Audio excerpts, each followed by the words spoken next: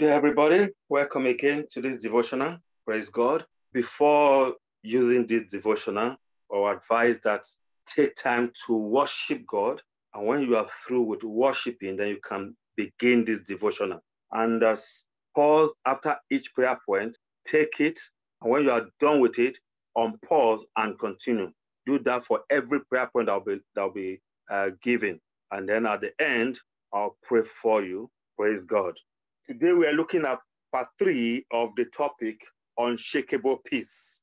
In part 1, we looked at the enemies of this peace. These are some of the factors that could hinder our peace.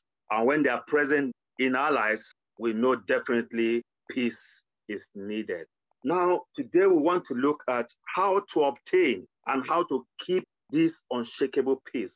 When I say unshakable peace, is my way of describing what Bible calls the perfect peace of God that surpasses all human understanding, that no one can comprehend, because even in the midst of trials or tribulation, in the midst of problems, you are just calm and composed. You are undaunted, unshakable. That is the kind of peace I pray for you. That is the kind of peace I pray for myself in the name of Jesus. Praise God. Number one factor here is salvation and baptism of the Holy Spirit.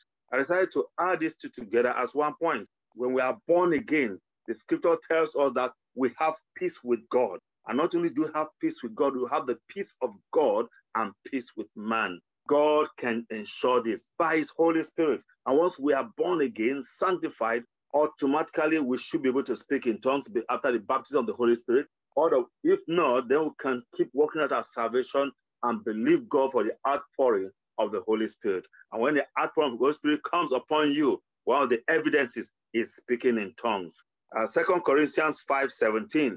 Therefore, if anyone is in Christ, that is, crafted in, joined to him by faith in him as Savior, is a new creature, reborn and renewed by the Holy Spirit. The old things, that is the previous moral and spiritual condition, have passed away. Behold, new things have come, because spiritual awakening brings a new life. I've just read from the Amplified Bible version. So peace comes with new birth. Those sins, those scars, those previous unforgiveness and abuses, all those great overpassings, all those pass away. And then you have a calm mind, pure, unshakable. That is peace of God coming to you. Romans 1:5, therefore, since we have been justified through faith, we have peace with God through our Lord Jesus Christ. Peace with God follows justification. So the base of unshakable peace is the divine justification. And we all know that once you are born again, Holy Spirit comes upon you, and it comes with the fruit and with the gift. And part of the fruit of the Spirit is peace. Galatians 5:22. But the fruit of the Spirit is love, joy, peace. And it continues. So peace is part of the fruit of the Spirit. Psalm 23:5 says, reading from the Passion Translation, you become my delicious feast, even when my enemies dare to fight. You anoint me with the fragrance of your Holy Spirit. You give me all I can drink of you until my heart overflows. So why would I fear the future? Number 2 is good knowledge and absolute dependence on Jesus, the Word. How can we have good knowledge and absolute dependence on Jesus? I'm going to give you a few tips on how to do that. Number 1 today is habitual study of the Word. John 16:33. I have told you these things so that in me you may have peace. In me you may have perfect peace, which I refer to as unshakable peace. Perfect peace. In the world you have tribulation and distress and suffering.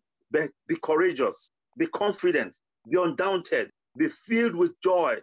I have overcome the world. My conquest is accomplished. My victory abiding. That is the Amplified Bible translation. Psalm 119 verse 165a. Great peace have those who love your law. So if you love the law of God, which is the word of God, he said you have great peace. Hebrews 4:12. For the word of God is quick and powerful and sharper than any two-edged sword. The word of God, that is Jesus Christ himself, is sharper than any two-edged sword.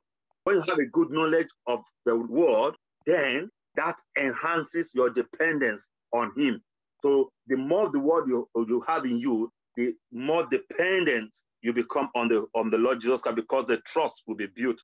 God's word is the embodiment of power that can enforce, enhance, and protect your peace. So, beloved, every day, every night, study the word of God.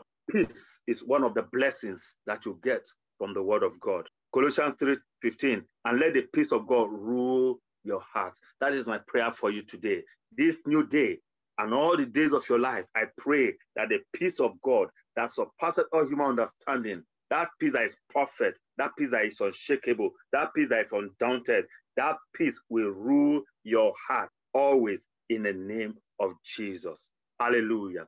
Well, I want us to go into prayers now and commit this new day into the hands of God and say, Lord God Almighty, we are believing you, Lord, that you take off today. This day is a Lord's doing. It is marvelous in our sight. And he that has given us this day is able to keep this day for us in the name of Jesus. Hallelujah. Barakatoya satoya. Yiba santorobo senterebo sandaba. Yeke barakatoya basotobo senteba. Maleke barakatoye. Ibarakato santayaba. Male Mosente basanto mosheke barakata. Hallelujah. Command every enemy of our peace, everything that will distract you, anything that will take this peace away from you, let it be far from you, just as the east is far from the west, in the name of Jesus. Begin to pray. Like I said, you can pause the video and pray with all your heart. And when you are done praying, then you pause and continue again. The next prayer point, we need to pray Psalm 91, verse 1. He that dwelleth in the secret place of the Most High shall abide under the shadow of the Almighty. Pray, God, I need grace. I need the power, I need the strength, the ability, oh God Almighty, to stay in your presence. This discipline to stay in your presence, in that secret place, and abide under your shadow. Give me the grace, oh God, to stay continually in your presence, to love your presence like Mary did.